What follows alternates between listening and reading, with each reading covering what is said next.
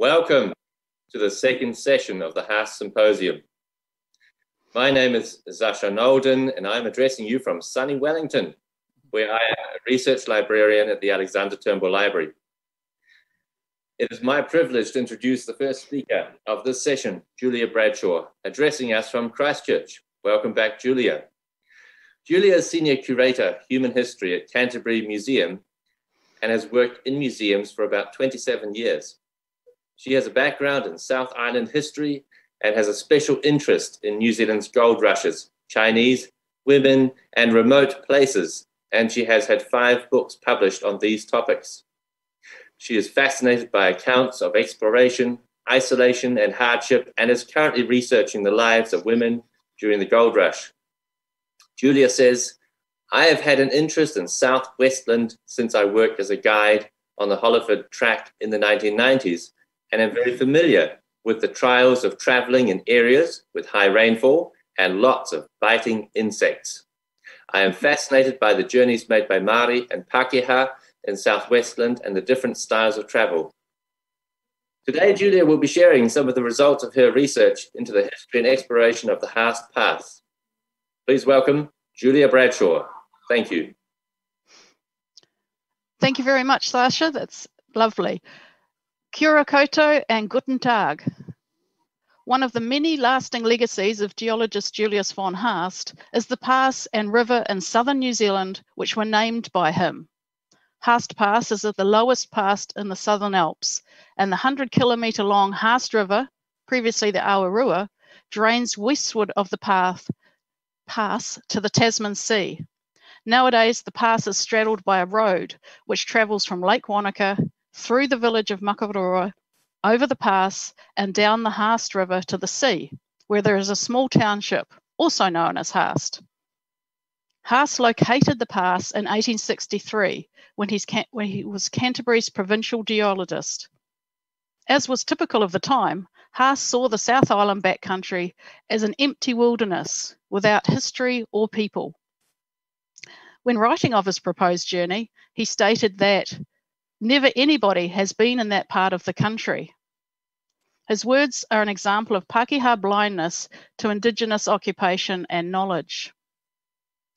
While the country that Haast was travelling in was lightly populated at the time, it had a long history of human occupation and was a landscape filled with names and stories. Generations of Māori had been using passes in the Southern Alps to travel and trade. The pass between Lake Wanaka and the Awarua Valley was known as Tioripātea. The way ahead is clear. Haast was also understating Pākehā knowledge. That there was a track from North Otago to the west was not unknown. In 1844, Te Haruharu, who had lived near Lake Wanaka, drew a map for Edward Shortland, who published it in 1851. This map showed a route from Lake Wanaka to Awarua that took 2 days to travel. While the coastline of the South Island had been charted by Admiral Stokes on the Acheron in the early 1850s, only the sketchiest maps of the interior were available. And it was easy to be confused, especially when faced with rows of mountains. A map of Otago, published in 1858, showed a pass from Lake Wanaka to the west, but erroneously showed the Makaroa River on the western side of Lake Wanaka and the route going across the mountains to a bay further south. It was probably this map which misled Canterbury surveyor Edward Jolly and his cadet William Young, who searched for the pass in 1859 but did not find it. John Holland Baker, later Surveyor General of New Zealand, is supposed to have found the pass in 1861, but didn't think to tell anyone of it, leaving Charles Cameron and Haast to argue over who was the first 2 years later. Mapping of the interior didn't proceed with any great urgency until the discovery of gold at Gabriel's Gully in Otago 1861. This momentous discovery was followed by finds of more gold further inland. Naturally, there was interest in exploring further west in the hope of finding even more.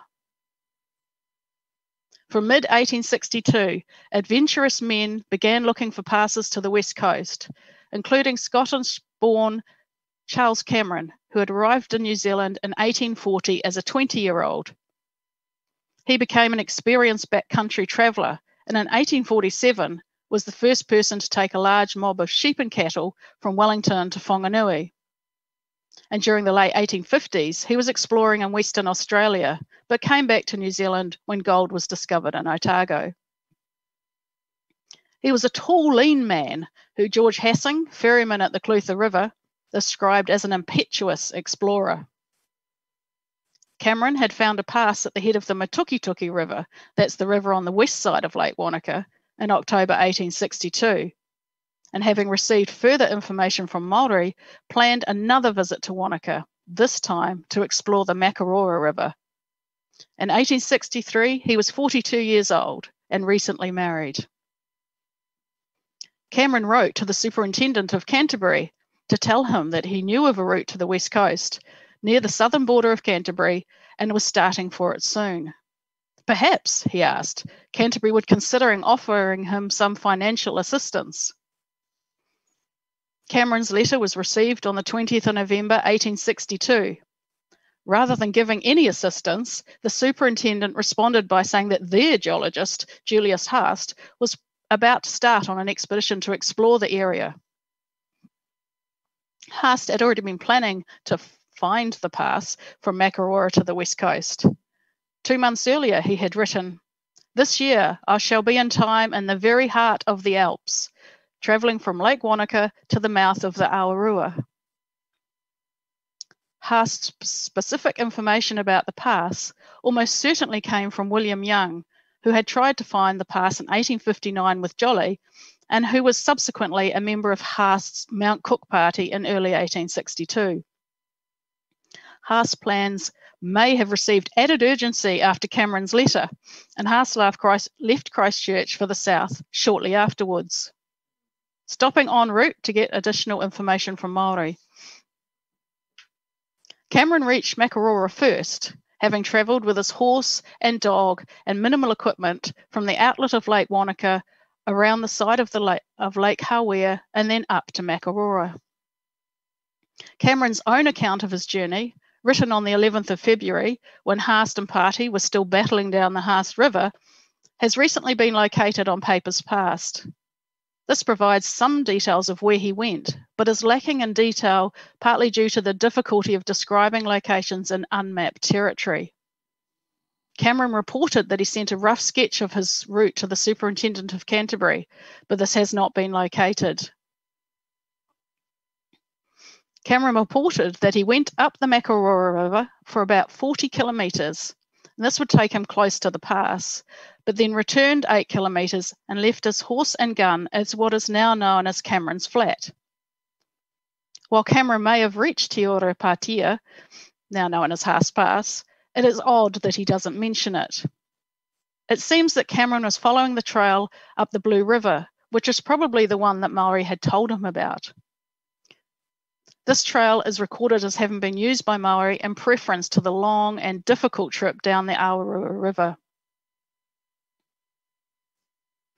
Leaving the flat, Cameron took with him 2 weeks' supplies and followed the Māori trail up the Blue River, clearing the forest in about 5 hours, and then crossing Māori Saddle. He recalled, "The mountains here are high and steep, and partly covered to a great depth with snow, travelling both dangerous and difficult." Continuing westwards, Cameron says that he first caught sight of the sea on the 24th of January 1863, and later reached the coastline between Awarua and the Okuru River further south. However, his descriptions do not bear this out. He said that the mountains ended directly into the sea and that it was impossible to get along the coastline. Both of these statements are untrue, but it might look that way if you were viewing the coastline from the mountaintops further back. Cameron gives little information about how he returned to Makarora Valley. A clue is provided by surveyor Noel Broderick's discovery in 1881 of a powder flask with the words Charles Cameron, January 1863 scratched on it.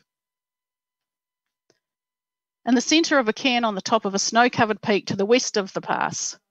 From this mountain, You cannot fail to see the pass. On 29th of January 1863, Cameron returned to Cameron Flat and was surprised 3 of Haast's men who had returned to collect a tent. According to one of the men, Cameron stated with the greatest coolness that he had just returned from the west coast, describing his route as lying along the tops of the mountains, rough and perilous in the extreme, and to follow which again he would not take £1,000. That's about $130,000 in today's money. Another of Haast's men later described Cameron as pumping them for information about the pass, which supports the idea that Cameron had not actually reached or crossed it, despite seeing it from above. Cameron's journey had taken him about 3 weeks, and if he had travelled for this entire time, and there is no reason to doubt this, then his trip was a remarkable alpine journey. When Haast started his journey 2 weeks after Cameron, he was 41 years old, 2 years younger than Cameron, but much less experienced in New Zealand's backcountry. His companions were the previously mentioned surveyor, 21-year-old William Young, as topographer, Haast's good friend, 30-year-old Robert Holmes, 28-year-old William Warner, a mariner, as chainman, and Charles Haring, another mariner, also known as Charlie Williams, about whom no further details are known.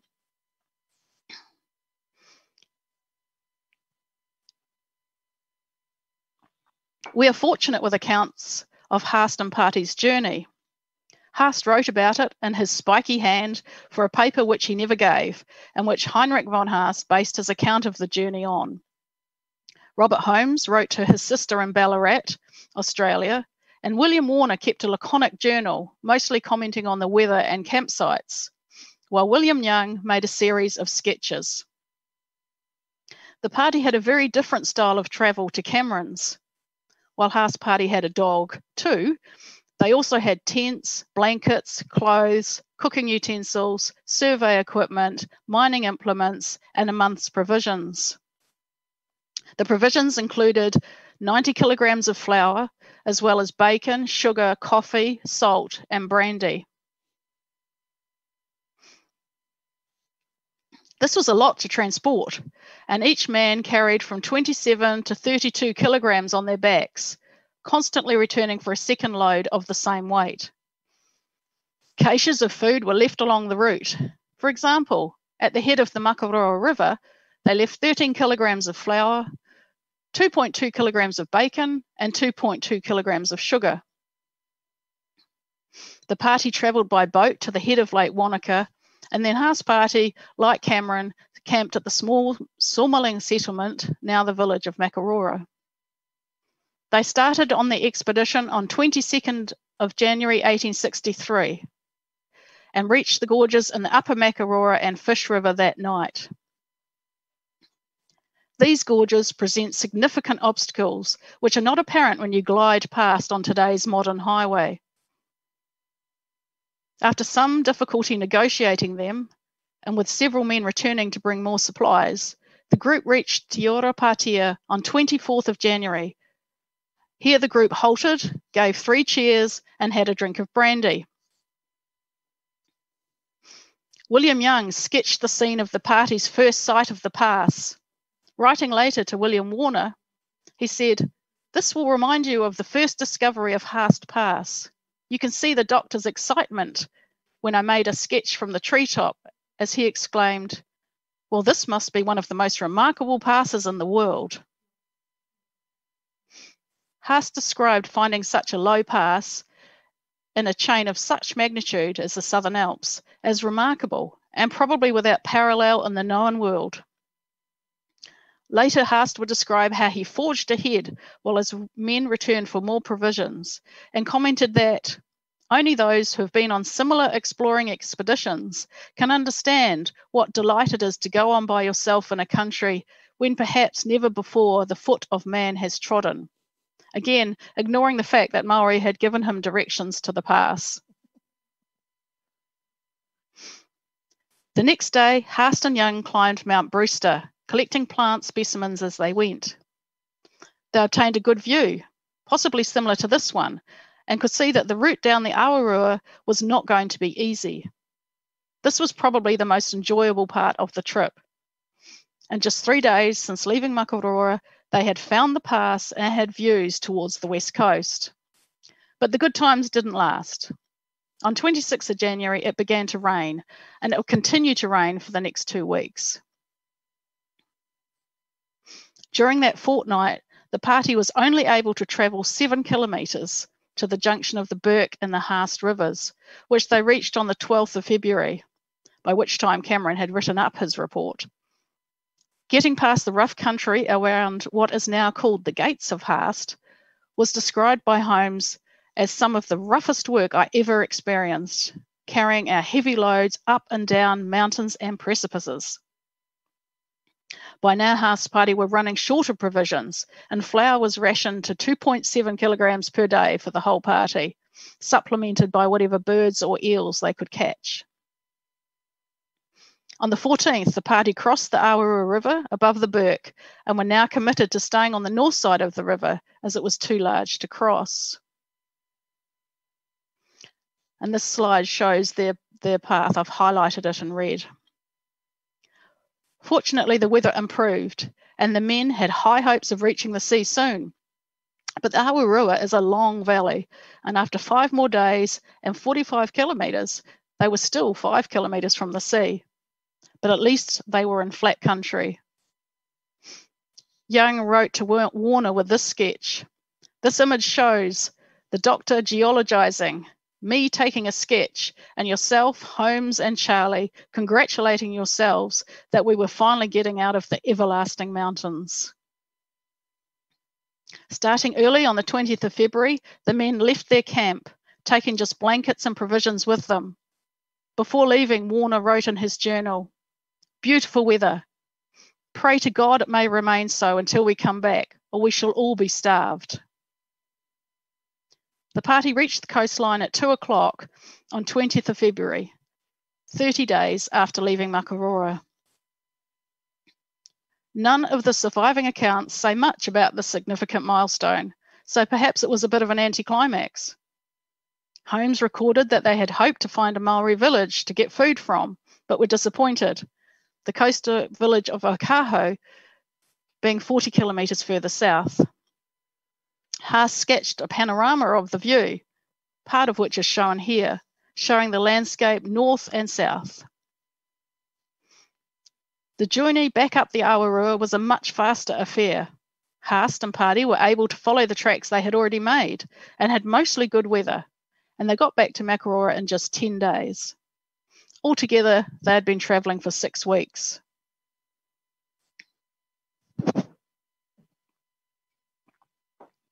While Cameron and Haast had been travelling beyond the head of Lake Wanaka, others had also been searching for a pass to the west coast. On 16th of February 1863, Samuel Sims and William Sutcliffe reported they had found a pass to the west coast from near the Shotover River. Cameron's journey was reported a few days afterwards, and following that, an expedition led by Dr. Hector reported that they had reached the Matukituki saddle, which actually Cameron had already reached the previous October, and that they had travelled towards the west coast for another 7 days before a lack of food meant they had to return only a few kilometres from the coastline. Unaware of all this activity, Haast and Young continued surveying and exploring. Finally, on 3rd of March at Makaurora, Haast sat down and wrote his report to Canterbury Superintendent, and this was published in newspapers in early 1863. Haast reported that he had given his name to the pass as directed by Canterbury Superintendent, but no evidence of these instructions have been found. Although the Awarua River had been appearing on maps since the early 1850s, and despite knowing its Māori name, Haast also renamed the Awarua River as Haast River. Haast's news coincided with the return of surveyor J.C. Drake, who had been surveying northern routes to the west coast, and also with Hector's return to Dunedin from the Matukituki. Rather unkindly, the Otago newspapers described Hector's journey as more thrilling than Haast's, but was disappointed with both of them for not finding a goldfield. Cameron and Haast competing claims to have discovered a pass at the head of the Makaurora were aired in letters to the newspapers. On October 1863, Cameron stated that he had discovered the northern route through Canterbury, being in advance of Dr. Haast. Alluding also to Hector's journey, Cameron complained that no credit was conceded to private explorers in connection with the discovery of these routes. Those employed by provincial governments to find new country needed to secure their careers, and they were not generous in recognising competitors. Haast was very fortunate with the timing of his expedition. If Haast hadn't located the pass in early 1863, then others would have. Cameron, who had at least seen it from above, would certainly have told people of its existence. Gold miners trying to get to the new rushes on the west coast would have found it, as would have surveyors from Otago eventually. In July 1863, Browning published the latest map of Canterbury, and this included all of the work by Haast and other surveyors. Not only did the map include Haast Pass and Haast River, but it also showed Haast Range, which had been named by Hector. The discovery of a payable goldfield on the west coast a year later meant that rather than fall into obscurity, Haast Pass, which was fortunately a very low altitude, provided a cheaper, though potentially a much more dangerous and uncomfortable, way for Otago diggers to get to the new goldfields on the west coast. Their only other option being to go by sea from Dunedin or Invercargill. Vincent Pike, Secretary of Otago's Goldfields Department, was sent to mark out a track in 1865 and described Haast's route down the north side of the river as impractical for any useful purpose. In 1875, Pike's track along the south side of the Haast River was upgraded to a horse track, and during the Depression, men worked on turning this into a road, which opened in 1960. Today, it is a very scenic journey along a sealed road, and you can get from Makaurora to Haast Village in about an hour.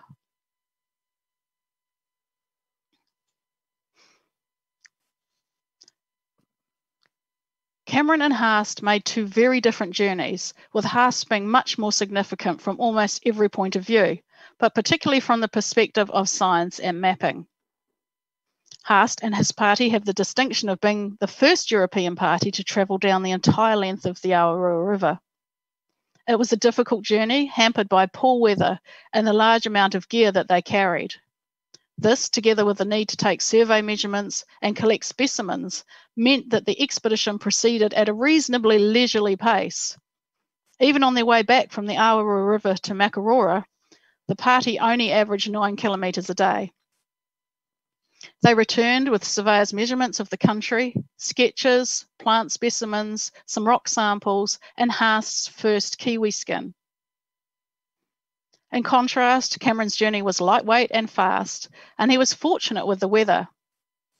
If Cameron did get to within sight of the Tasman Sea along the mountain tops, his journey was quite a feat and worthy of recognition.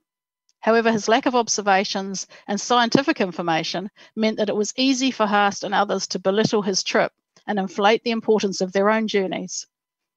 Although it is still to be established exactly how far Cameron got, he has the distinction of being one of the first Europeans to make an extended alpine journey in the southern mountains. Credit goes to those who make the most noise and to those who are in a position to make sure that they get recognised. Haast was very quick to get his name on maps, and this was due to his ambition and his need for the recognition that would improve his professional standing and secure his career. As I've alluded to earlier, one of Haast's lasting legacies is the displacement of Māori names. At the time, this was not unusual, but some surveyors and explorers did make an effort to find out the original names.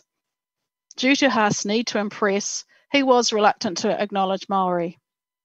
He asked Māori for information about the route, but would not return to ask for names. Indeed, he knew before the trip that the name of what he called Haast River was Awarua. Haast's new names effectively covered up centuries of accumulated observations and stories connected to the landscape.